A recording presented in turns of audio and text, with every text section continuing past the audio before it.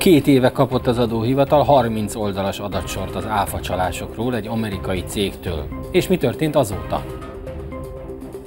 Ma a Liga szakszervezet tüntetett 300 emberrel, holnap a pedagógus szakszervezet fog, az érdekvédelem is vizsgázik ezekben a napokban. 1 éve kezdődött az ukrán forradalom, zavargásokkal, 100 ember halálával. Azóta már háború van, ezrek haltak meg.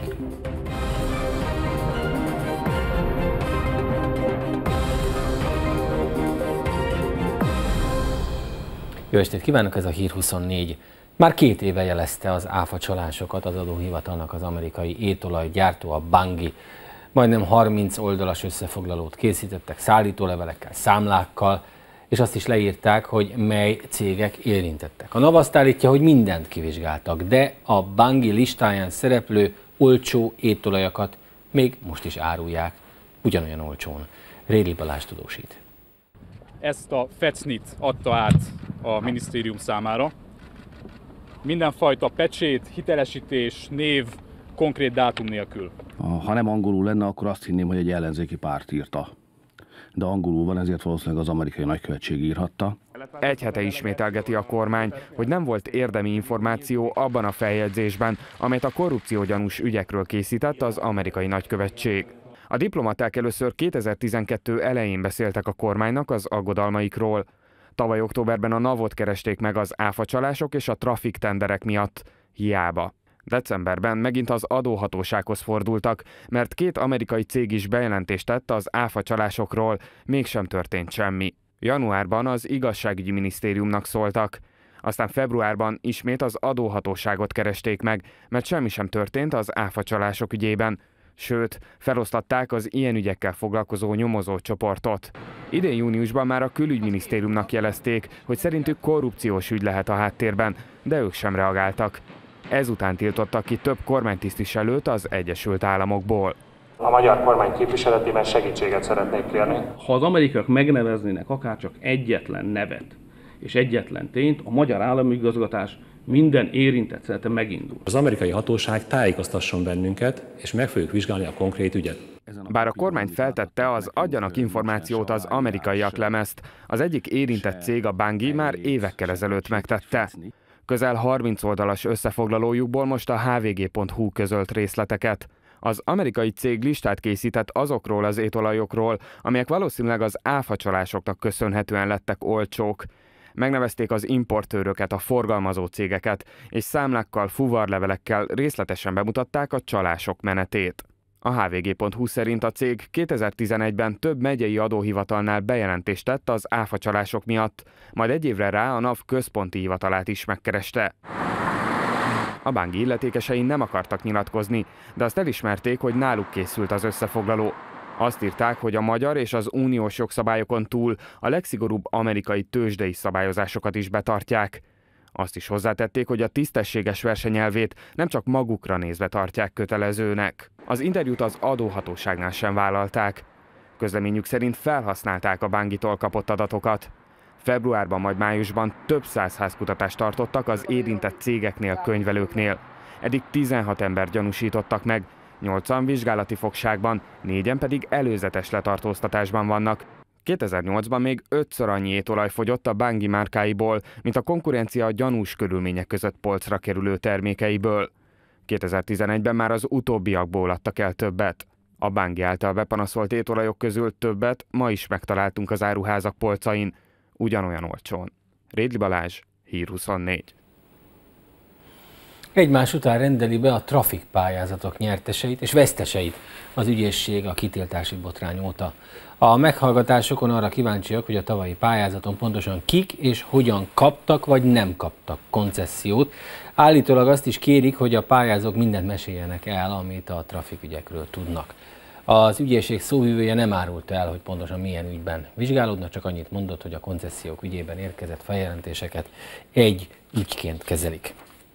Az utóbbi időben sorra fulladtak érdektelenségbe olyan megmozdulások, amelyeket inkább hagyományos módon hirdetésekben, plakátokon szerveztek. Ugyanakkor a közösségi média segítségével többször is tömegeket tudtak megmozdítani. Technikai kérdés vagy hitelességi kérdés, Molnár Fruzsina járt utána. Nagyon örülünk mindenkit, akit látunk. És külön örülünk annak, hogy egy csomó mindenkit nem látunk, mert addig ír a tömeg. Így indult az első, akkor még civil szerveződésnek számító megmozdulás. 2012. március 15-én az 1 millióan a Sajtószabadságért nevű Facebook csoportnak, a Millának sikerült több tízezer embert kivinnie az utcára. A szociológus szerint azért, mert egyszerűen jól használták ki a kommunikációs csatornákat. Egykor a hírről azt mondtuk, hogy a legfontosabb tulajdonság az, hogy aktuális. Ez a szó mára megváltozott, egyidejűnek kell lenni. És ezt az egyidejűséget ma nagyon sokan a zsebükben hordhatják, bármikor megnézhetik, bármikor új hírt kereshetnek, vagy akár tehetnek is hozzá. Offline ma már alig lehet tömegeket mozgósítani. Egy plakát vagy felhívás kevés. Ha az információ áramlás nem folyamatos, és nincs interaktivitás, nem lesznek tízezrek az utcán. A szakszervezetek demonstrációin korábban jóval többen gyűltek össze, mint mostanában. Szvetelszky Zsuzsa szerint ennek az is az oka, hogy ma már a munkahelyek többségénél nincs szakszervezeti aktivitás. Inkább zárt Facebook csoportok látnak el valamiféle érdekképviseletet. Cenzúra! Cenzúra! A közösségi média a legjobb eszköz arra, hogy folyamatosan friss információkhoz jusson az, akit érdekel az adott ügy. Az internetadó elleni tüntetéseket is a civilek szervezték a Facebookon. A József Nádor térről induló demonstrációkra tízezrek mentek el, és világítottak a telefonjaikkal. Az internetadó maga a csatornáról szól, az internetről, ami mozgósított a tüntetésre, tehát aki érintett, akit elér ez a csatorna, az sokkal könnyebben és egyszerűbben és egy nagyon felfokozott érzelmi állapotban fog ebben részt venni. A devizahiteles demonstrációk és forgalomlassító megmozdulások viszont nem vonzanak tömegeket mostanában. Igaz, a devizahitelesek mozgalma kissé megfáradt már, hiszen 4 éve kérik számon a kormányon a beígért mentőövet. Az elmúlt időszakban azok a tüntetések mozgatták meg a legnagyobb tömegeket, amelyek a közösségi médiából indultak. Molnár Fruzsina, Hír 24.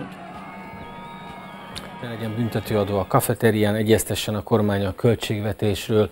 A munkatörvénykönyvében több olyan pont van, amely a munkavállalók számára hátrányosan változott. Ezek miatt tüntettek az Alkotmány utcában, a parlamenttel szemben a liga szakszervezetek lászlópál tudósítása.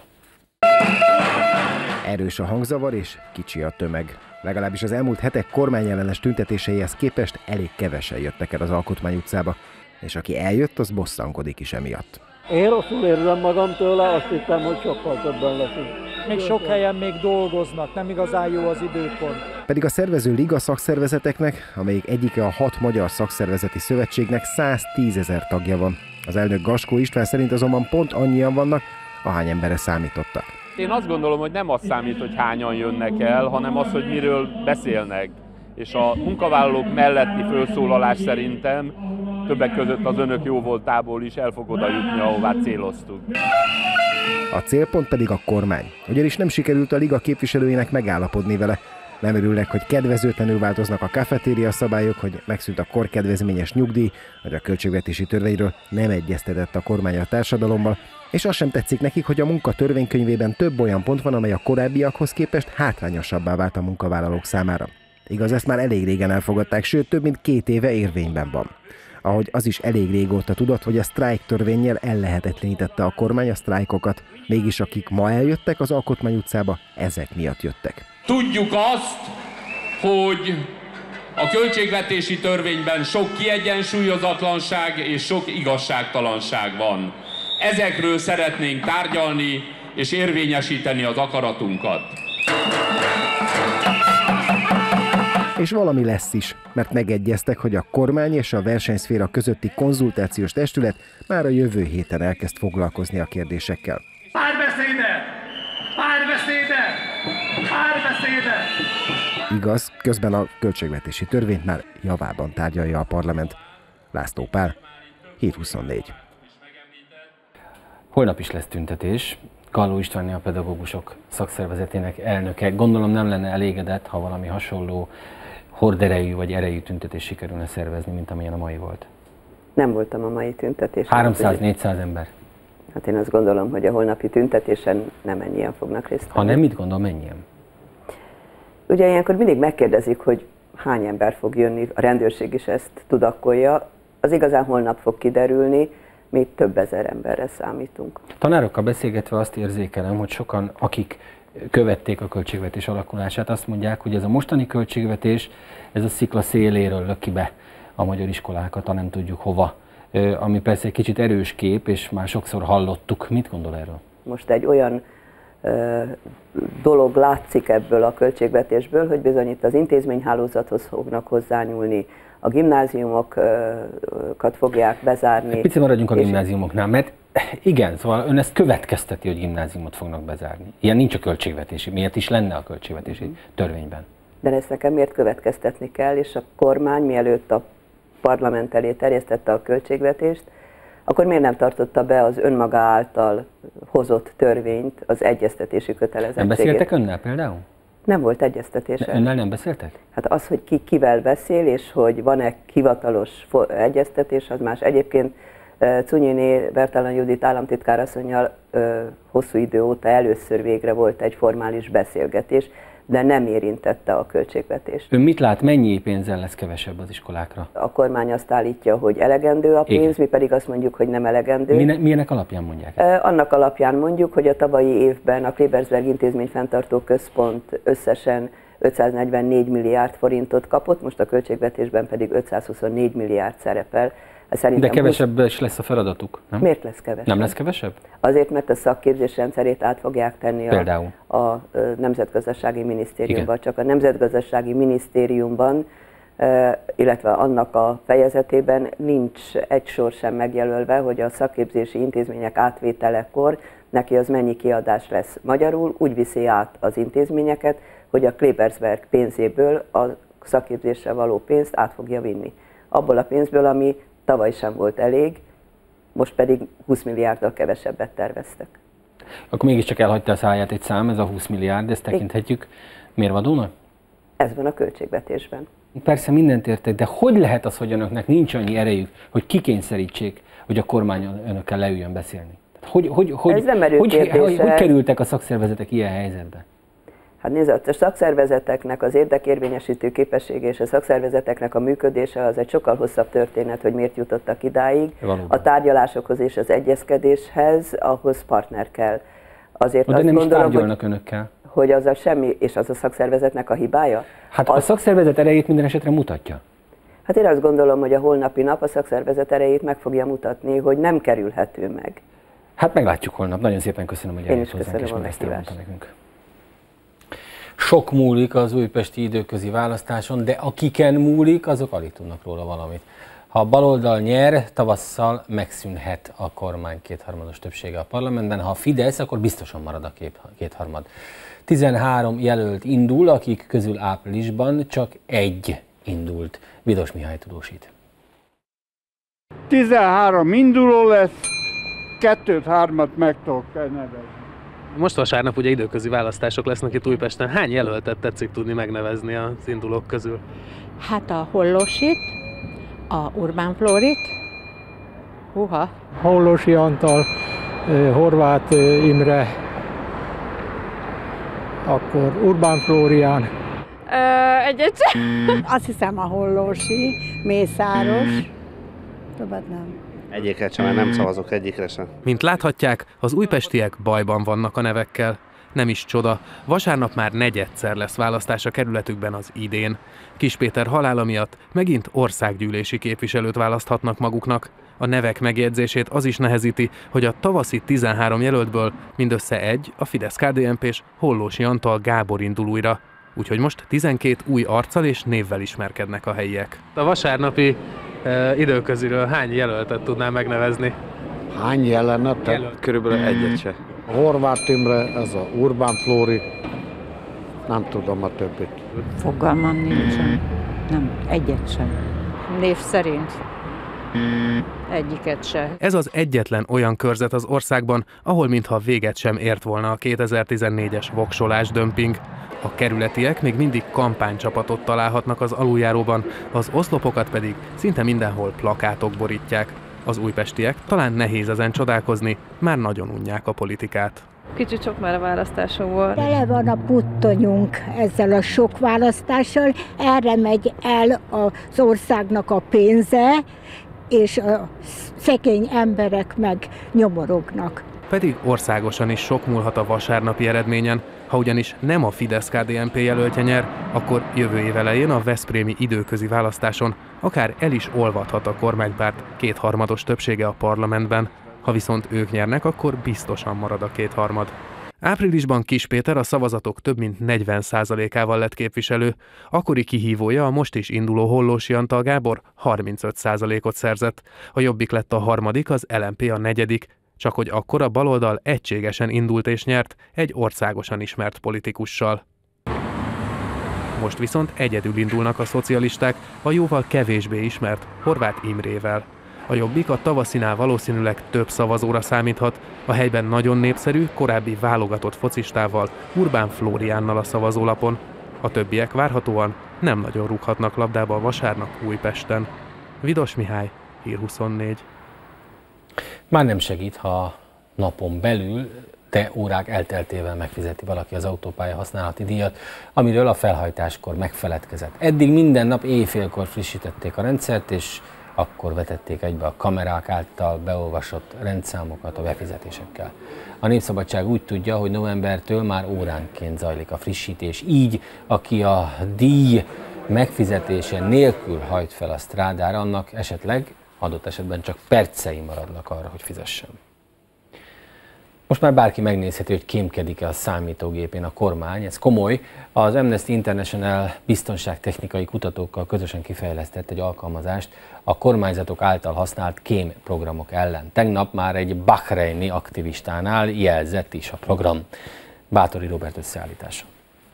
A magyar titkosszolgálat is kémkedik, ez a dolga. Ezért is vásárolta meg évekkel ezelőtt a Nemzetbiztonsági Szakszolgálat a Finspy nevű kémprogramot, azonban ez csak augusztusban derült ki. Azt mondanám mindenkinek, hogy védekezzen továbbra is a megfelelő vírusírtó, tűzfal, behatolásdetektáló eszközökkel. Ha nagyon paranoiás, akkor nézegethet a háta mögé.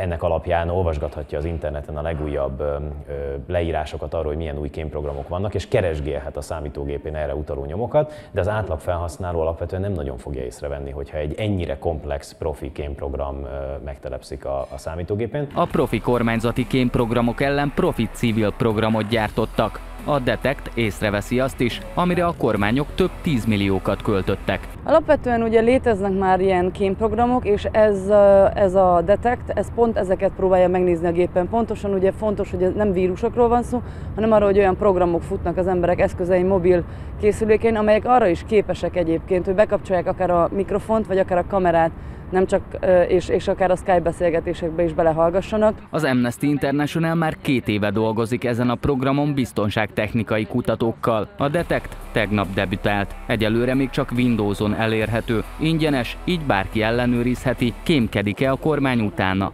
Bahreinben volt már egy olyan eset, ahol a rövid ideje alatt ennek a programnak már kiszúrta egy aktivista, hogy a gépét megfigyelik.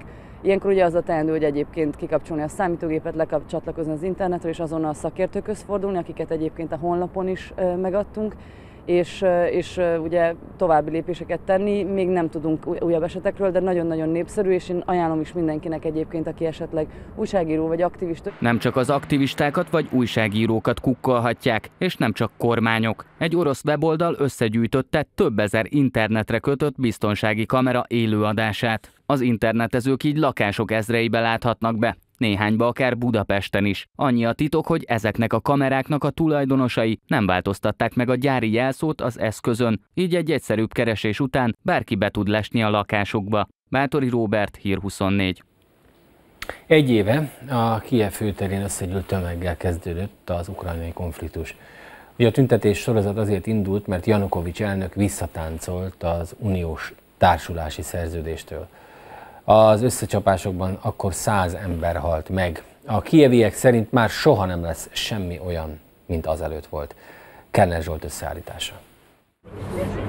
Egy évvel ezelőtt ezekkel a békés tüntetésekkel kezdődött el az ukrajnai konfliktus.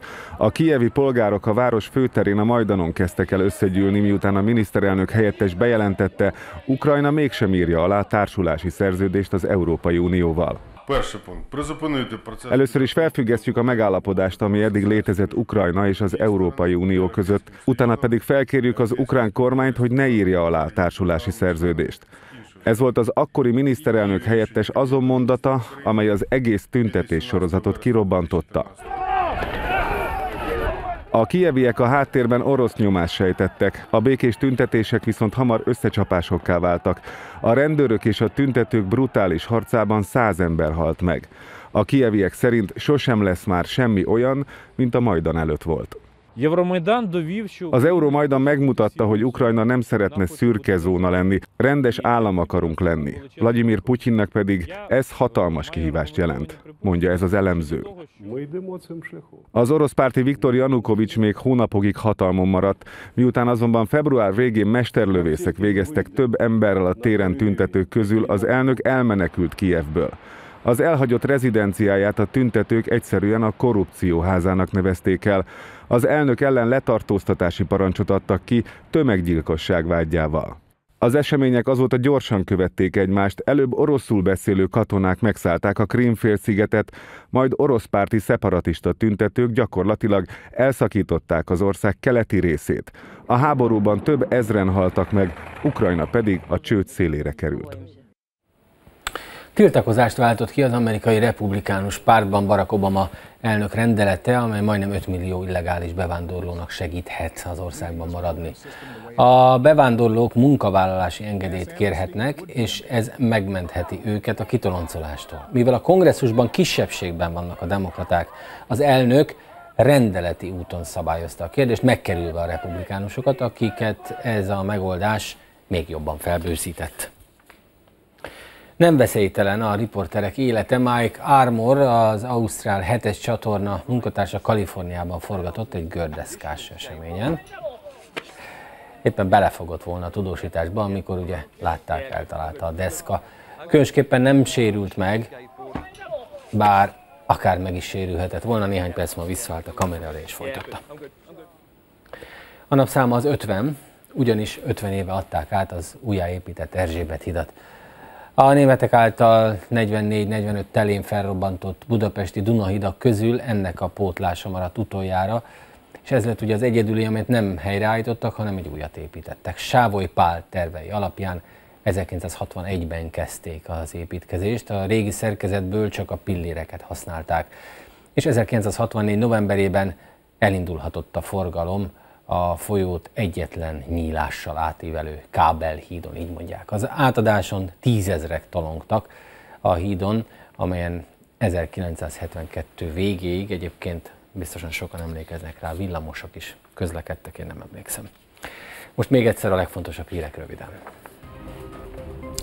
2 éve kapott az adóhivatal 30 oldalas adatsort az áfacsalásokról egy amerikai cégtől, és vajon mi történt azóta?